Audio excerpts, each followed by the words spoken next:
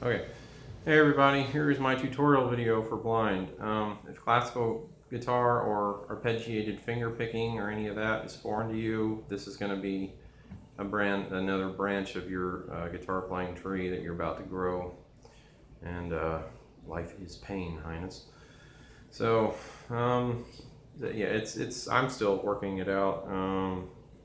Got fingernails, probably trim these fingernails off and let these fingernails stay. But anyway, yeah, I was fighting with the chords on this one myself personally. It's a bit of an awkward one. If I'm trying to play it like the record. I don't know if I'm playing it exactly like the record. I'm probably not. I think it's two guitars in there to do it probably. And as usual, I'm probably trying to condense everything down to one. So if you were playing this by yourself with no band backing you up or any strings or any clarinets or any other special goodness, it would the song would still be recognizable with you just with a guitar and the lyrics. I don't know if I'm going to try to sing this one. I haven't tried to sing along because arpeggiated guitar playing is something I have to use my whole brain for, and I can't sing at the same time. I've gotten away with not playing the guitar and not singing in my church band for years and years now, so ha ha ha. But I'm sure my day of reckoning will come. I have played guitar in the church band. It's not that I haven't played and sang in the church band at the same time. It's just I have to simplify my playing, and then I'm all frustrated because I have to play can't play my cool stuff that I play on the guitar when I can just concentrate on the guitar. But so I've gotten away with being lazy for this long, and who knows how long it will last. Today, this video could be that day, and I decide I have to make that change. So anyway, this is a tutorial video, so I get to talk in these videos. Much more than you probably want to hear. But anyway, so alright, let's start off with what's starting at the beginning. Here's the chords. Beginning G major 7th, C major 9, another G major 7th, and a D second with an F sharp in the bass. I'm music dumb, so I go by what I'm told. So, you know, if you guys have figured this out, that's awesome. If you haven't, hopefully this gets you on your way, or at least gives you some way of playing it. Oh, my right foot is so numb. Let's see. G major 7, so.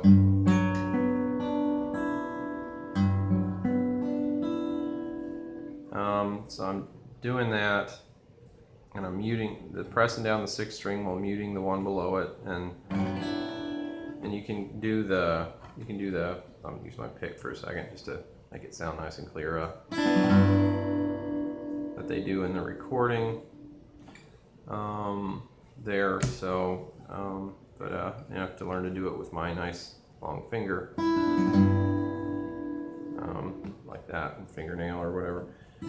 I actually bought some picks for my fingers and haven't used them very much. I always thought if I learned how to play with my fingers, I would actually play better than using a pick.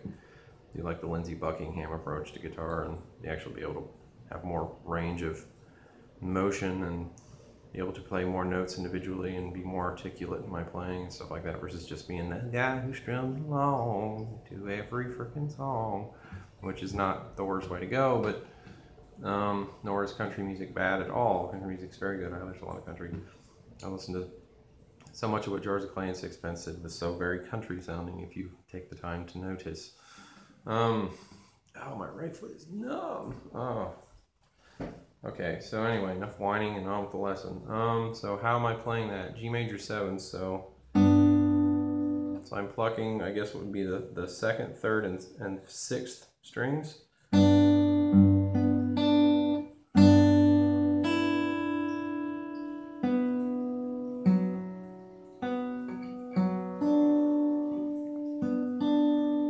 Okay, so let me do that the way I'm going to do it, so if I can. So like that. And then I move on to a C major 9. Now I'm doing this shape. You know, the technical C major 9 formation, I don't know. I'm trying to make it sound like a record, so. So I'm doing this. When I press all the, so that involves the 2nd, 4th and 5th strings, with the 4th string being pressed down on the 2nd fret and the 2nd and 5th strings being pressed down on the 3rd fret. And some of you are going to do it like this because that's your habit, and I'm not going to worry about which fingers to tell you. You can look at the video and what my fingers are doing and choose to do that or choose to do it the way that you're more comfortable with. So yeah, so and then I do another G major 7. So if I didn't explain that G major 9, let me do it again because I yapped and yapped and yapped and forgot. Okay, so and when I do that, I lift up the finger that's covering the 2nd string on the 3rd fret to get that note. So all together, that's.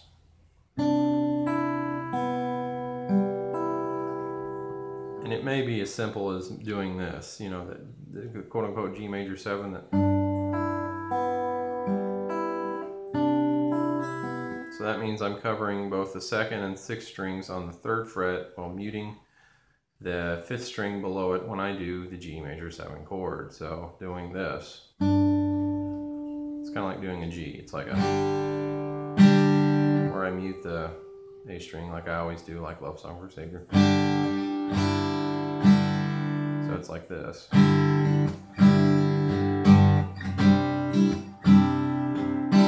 know, if I were strumming, but I'm not. I'm finger picking because I want to sound like the record. So.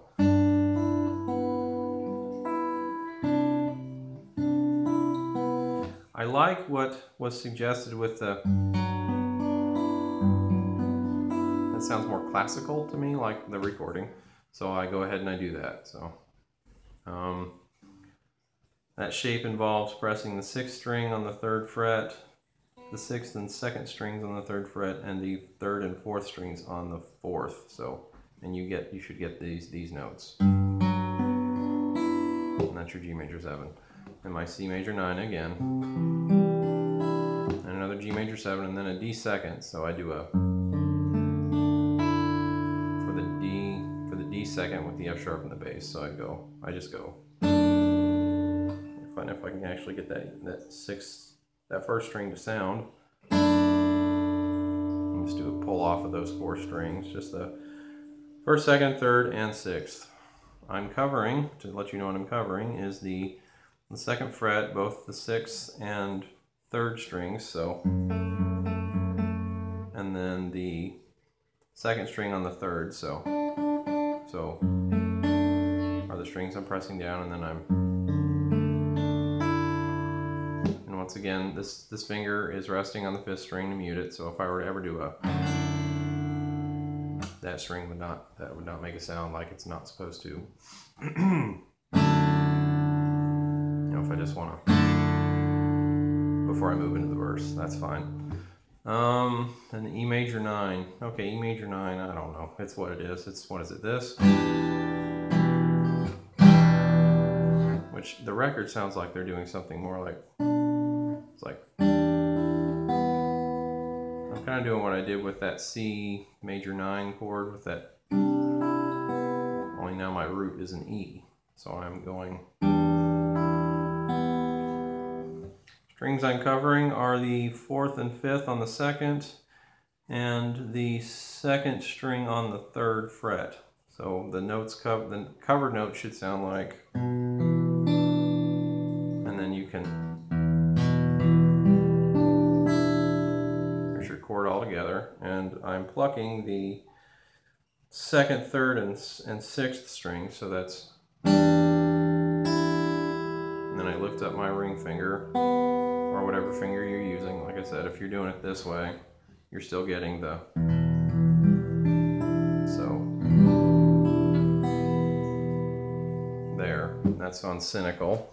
Gesture way, play the Doubting Thomas, feel the scars, and wipe the stains. So on wipe we play C major 7th, on stains we play A minor 9th. Again, if I did I take the time to show that to you? There's verse 1, pause the video, look at the chords. So what I'm saying, there's something to see as well as what I'm saying. What you're hearing actually sort of has some picture in your mind of making sense there. So, okay, so the C major 7, I know a C major 7, you know, you can go like what's suggested, but I do, no, I don't do that. I do, because I think that sounds more like the record. So I'm, okay, what am I covering for the C major 7th? I'm covering the 4th string on the 2nd fret. And then on the 3rd fret, I'm covering the 5th and 2nd. So those covered notes are, and then all together that's, and then when I pluck it, I go, lifting that finger, and then and wipe the stains. Well, really what I'm doing, sorry, that wasn't enough. I'm doing the,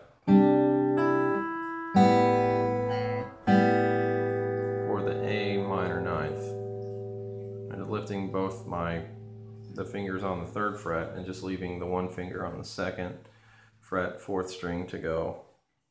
And I'm plucking the 2nd, 3rd, and 5th strings. And I just, well, I don't, I go, let's see, all together that's, and I do it again. Or so you fight and retreat and talk yourself out of believing in into any piece that you can't see. So, and you're just repeating that C major 7, A minor 9th thing twice, versus just the once with wipe the stains. So.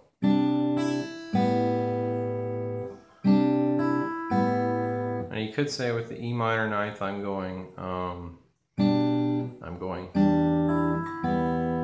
whoops.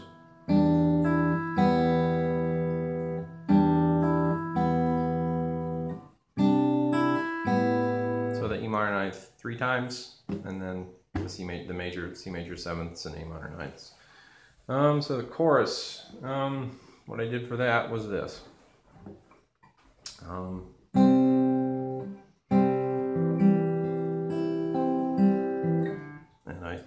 And there's going to be breaks here because I'm still learning myself.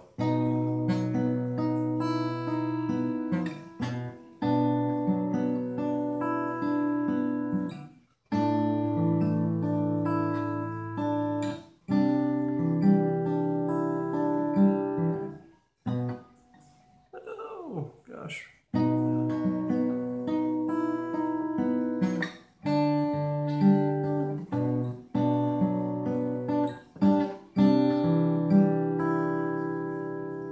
Okay, so I did a C. And for that C chord, I've got the 2nd string, 1st fret, the 4th string, 2nd fret, and the 5th string, 3rd fret, so all together. And I do, the way I finger pick it is the 2nd, 3rd, and 5th strings. So, and then I kind of arpeggiate starting from the 4th, going to the 3rd and the 2nd. So let me put that together because that broke it down so much I have to put it back together.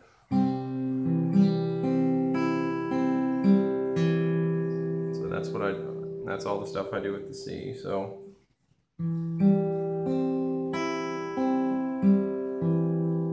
that, and then I do the B, and I think I picked the strings the same way I picked the C. So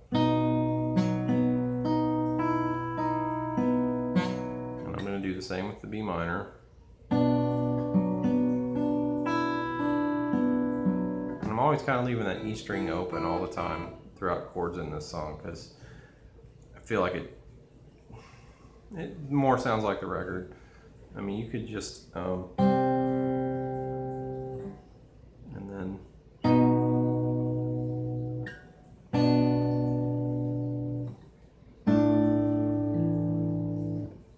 if you want to, I just add the arpeggiation because it makes it a little more interesting to hear if it's just you and a guitar. If you have a band to back you up, somebody on the keyboards can do some of the string and clarinet business, or you have an actual clarinet player, that's cool. So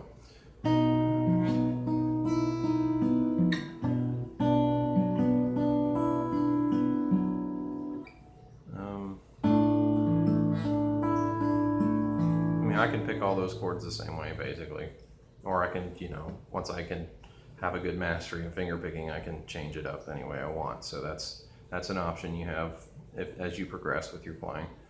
Then I'm going back to, okay, let me show you what I'm talking about. First chorus. I just pause the video for a second and look at what's going on, so that makes a little more sense, hopefully, by seeing it, not just hearing it. Anyway, so I'm moving on to the C major 9, and I'm doing my quote-unquote C2 shape, so I'm doing my and that B again. And then for that G with D in the bass, I'm just, it's all involved on the 2nd, 3rd, and 4th strings. My whatever finger of my choosing is on the 2nd string, 3rd fret. So, and it says G major 7 with B in the bass. So if the G major 7 we played before was, I'm doing, which, you know, some of you are gonna be like, oh, that's a B minor. That's the thing. That's a weird thing about shapes with guitars. This shape is not one chord and only that chord. There's flexibility in it. So technically, you know, because the root is supposed to be a B, I'm quote unquote borrowing my B minor shape to play this G major 7 with B in the bass. So technically I'm playing a G major 7 with B in the bass instead of, so you have to get that flexibility of mind going on in order to, you know, these things come up and you're like, okay, what do I do? See, the B's the root bass, so I need to go from, instead of this, I need to do it here. So there you go. These fingers, the other 3 fingers didn't have to move. It's just this one jumped from there to here. So now it's on, with that chord, it's on the 5th string on the 2nd fret. So, and then I go to,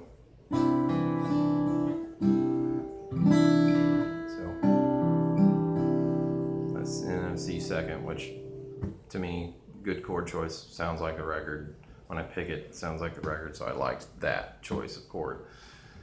Okay, and then, okay, verse 2, logical. Now you'll hear in the recording he does a, like that. It sounds like, and he does that at the end too, like when they're like, the strings are fading out at the very end and all that. It's definitely, if I was trying to play the chord that I felt like was exactly like the record, it would be, oops, if I can do it.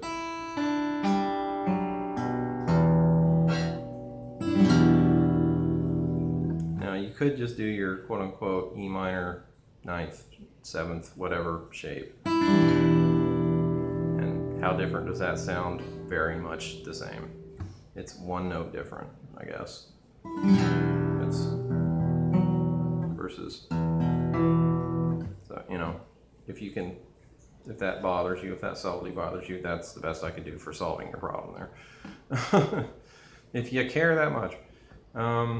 So you can do the logical, or you can just move right back into your finger picking. You can go your own.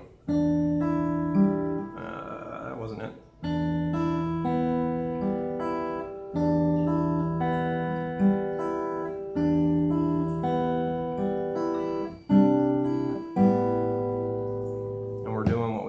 First verse, so I'm not going to explain that again. But we'll go ahead and show it to you so you can kind of see where chords fall with lyrics. There. So, and then we're going to do the second page that I have here.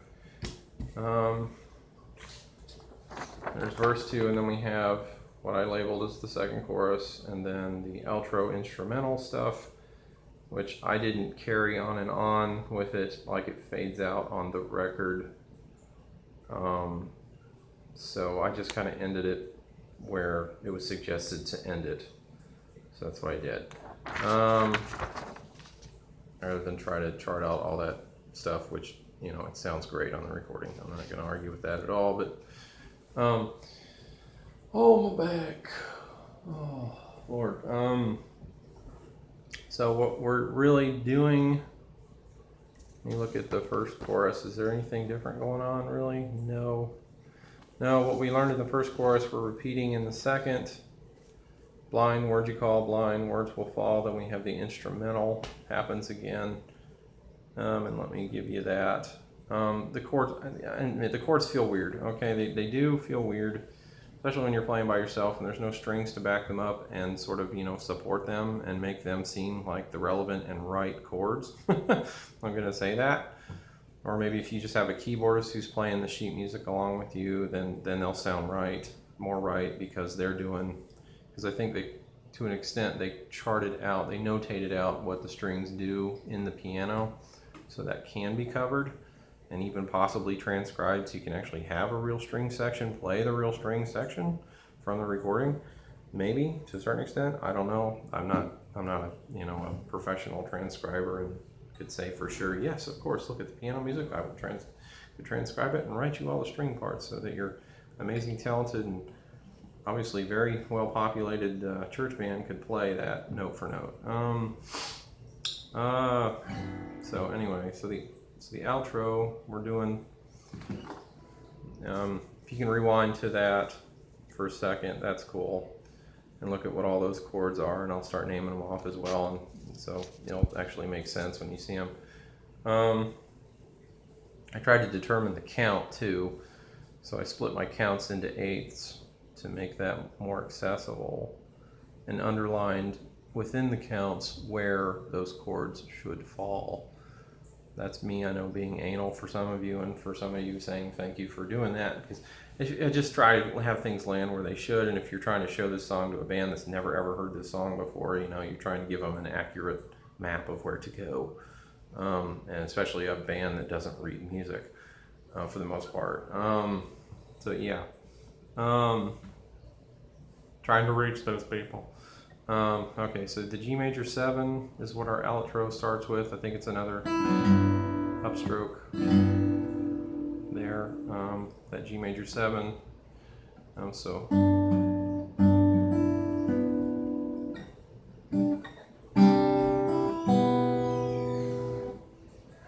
okay, hang on a sec.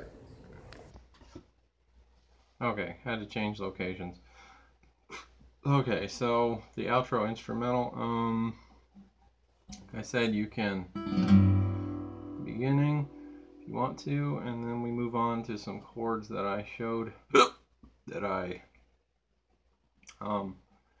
showed you in the when I held the chart up. So okay, so I'll start explaining those.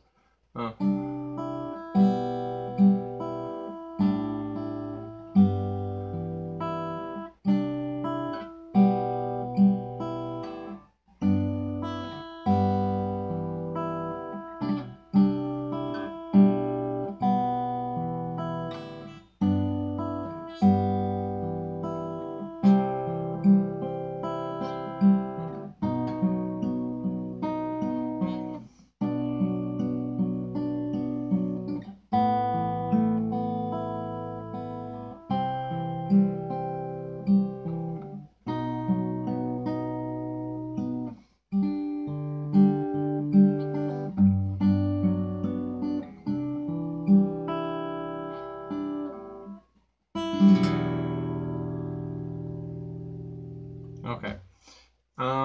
So what did I do? I wiped my nose. Dang it.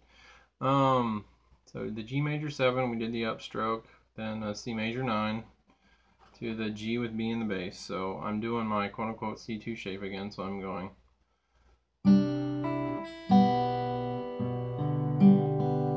And I'm just plucking the 2nd, 3rd, and 5th string, with the 5th string being covered on the 2nd fret for that G with B in the bass. So it's and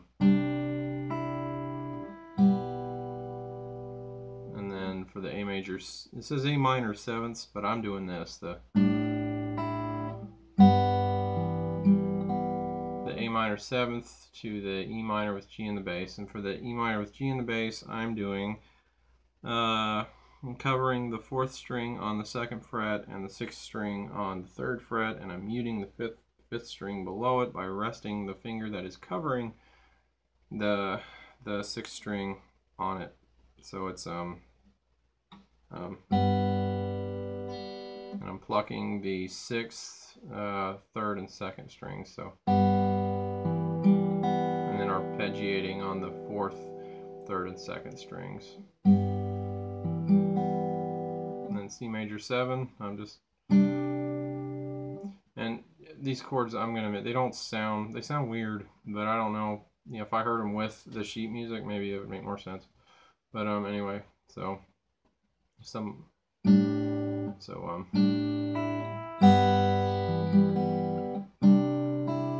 and E minor with B. And I'm kind of da da da da da da da da da to just as throughout each chord sequence set there. So, and then E minor with B in the bass, I'm plucking the 5th, 3rd, and 2nd strings, making sure that my root is a B instead of a, because it's supposed to be a B. When they put that slash, whatever the letter is, that's supposed to be your root. So, and then on the G major 7, I'm doing my, and I'm going,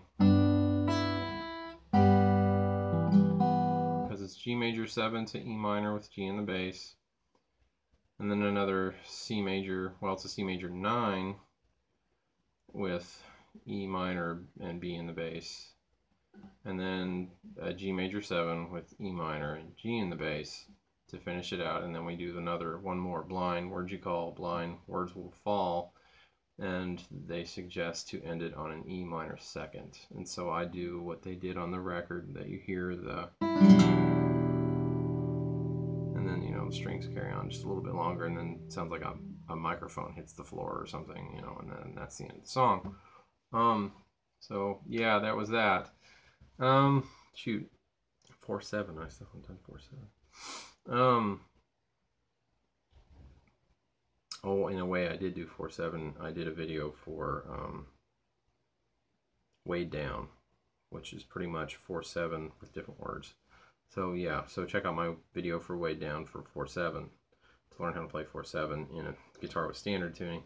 If they use the alternate tuning, which I am suspect to believe they did, maybe I'll do a video with that and put it on this playlist.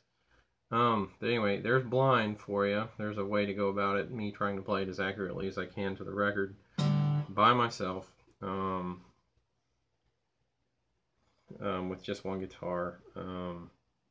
And if some other method occurs to me, then I'll make another video for that method. So anyway, questions, comments, you know where to leave them. Thanks a lot. God bless.